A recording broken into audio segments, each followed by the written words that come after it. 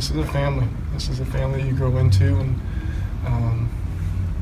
for this to happen, to go not our way, it's just not what we expected, not what we wanted, and you just gotta get together as a family and get through it.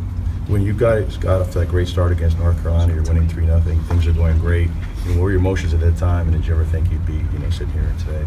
Well, at that time, we needed every win. And when you get out to that hot start against a team like that, and obviously, you see what the country thinks of North Carolina, and when you get out well like that, it's awesome. That's the team we were.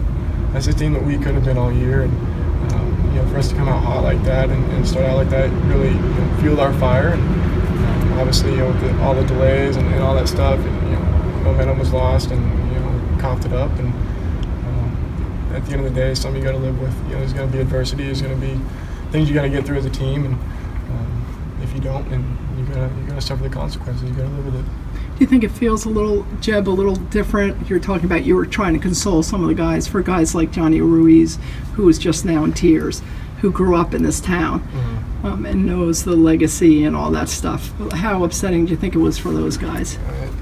Imagining how I feel, and then times it by 10. It's see the hurt on their faces. Like I said, we're a family. It's my brother. All those seniors are my brothers, and you just feel for them, and.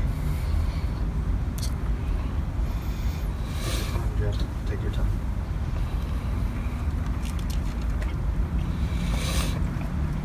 So what now for you? I don't know right now.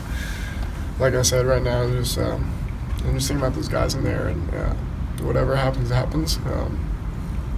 I'm living out a dream to go to wear this. Jeb, when you think about this season, what's going to haunt you the most, or what particular game that you guys let get away? What's going to haunt you? I think there's several games that we had control over. Florida Gulf Coast here, a couple on the road. Dartmouth, obviously, one that stands out. But I think, all of them are going to haunt.